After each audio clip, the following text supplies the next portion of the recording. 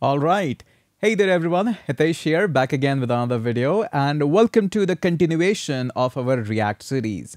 So far, we have studied quite a lot about the React, quite an in-depth series about how we can build applications with the React, how the React internal works, and pretty much a lot of things. Now from this video onwards, we are moving into a journey where we actually utilize all the things that we have grabbed so far and put this into a use of building a software, building or using the development skills. This is exactly what a lot of people miss, that how to actually transform your learnings and knowledge into the development skills, and this is known as development. In this video, I'll walk you through what we are about to build and what all skills you are going to be learning throughout this one. By the way, we are building a full stack application using React, and for the backend, we are using everybody's favorite and open source Appwrite. So I'll walk you through what the idea behind this application, and I will be focusing more on the generalized knowledge. This means after watching this entire few videos and the entire project, you will be able to build any kind of social media app. You don't need to watch any other videos after this. You'll have full knowledge. By the way, just imagine, what is Facebook? Just some text and images. That's basically it.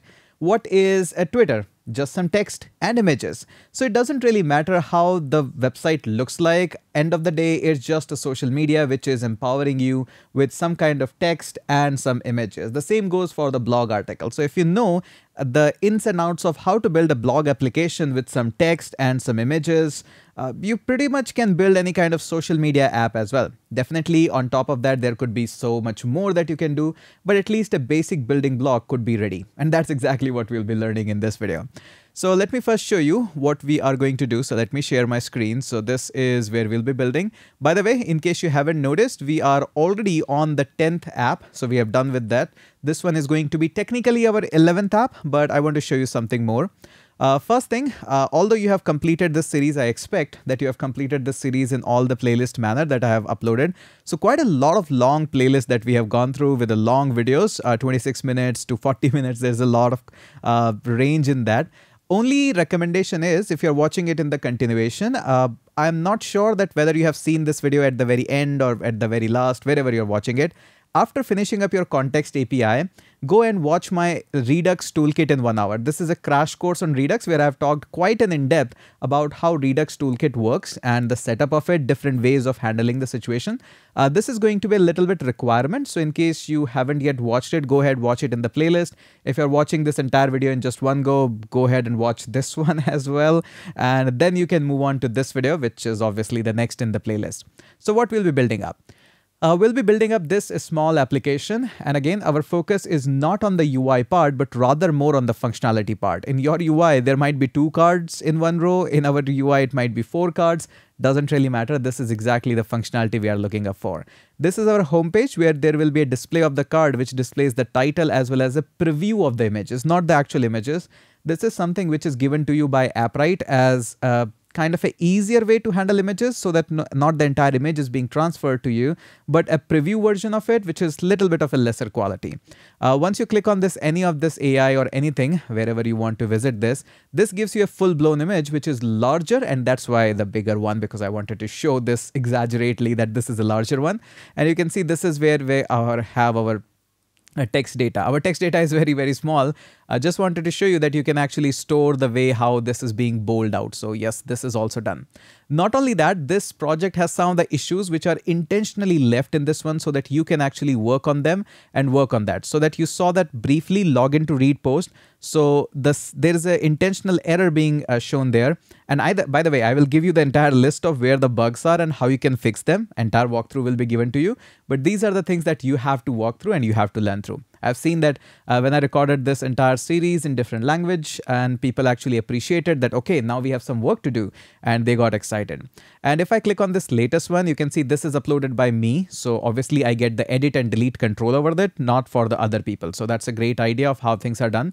Here we can see we are storing more information, like there is a color control, there's all of that. So we have a full-fledged editor that we are going to be using. along with the React. Of course, we have the logout and sign up functionality and sign in functionality powered by Appwrite. I'll walk you through with that as well. When I click on the add post, we can see that we have this add post that we have. We have the full control of WYSIWYG editor, what you see, what you get kind of editor.